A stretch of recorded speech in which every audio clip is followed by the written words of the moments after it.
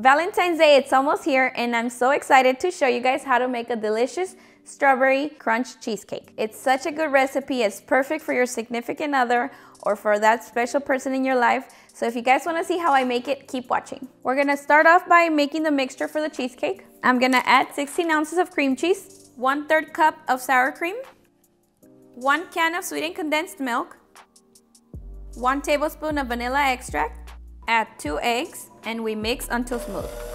Once it's smooth like this, I'm gonna add 8 ounces of this 12-ounce jar of strawberry topping.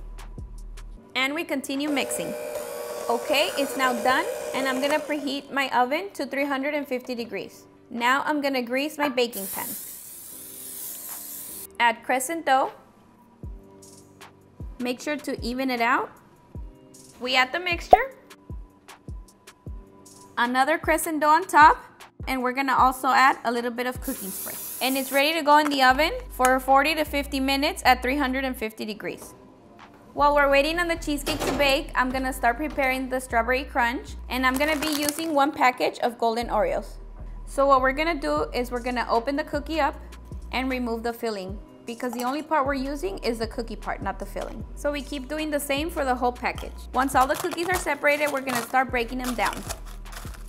Once it looks like this, we're gonna add 3 ounces of Strawberry Jell-O mix and 1 stick of melted butter, and we mix it.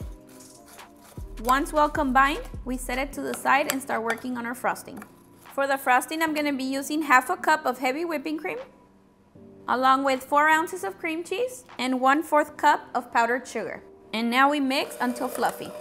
Once your frosting looks fluffy like this, it's ready. It's been about 50 minutes and our cheesecake is ready. And we're gonna let it cool off for about an hour. Once the cake has cooled off, we're gonna add the frosting. It's nicely spread, and I'm gonna add the strawberry crunch.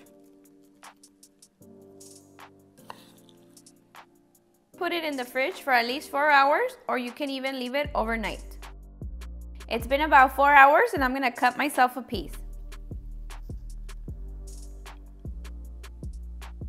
And there you have a delicious strawberry crunch cheesecake. All right, guys, moment of truth. This is perfect for Valentine's. Cheers.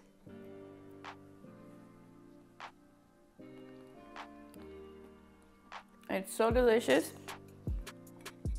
It's creamy, and then the crunch just goes perfect with it. And it's not too sweet. It's the perfect amount of sweetness. So if you guys haven't made it, you should definitely make it. All right, guys, that's it for this one. If you've made it this far and you haven't subscribed, please don't forget to hit the subscribe button and turn on your bell notifications so you won't miss any of our new videos. I'll see you guys next time. Bye.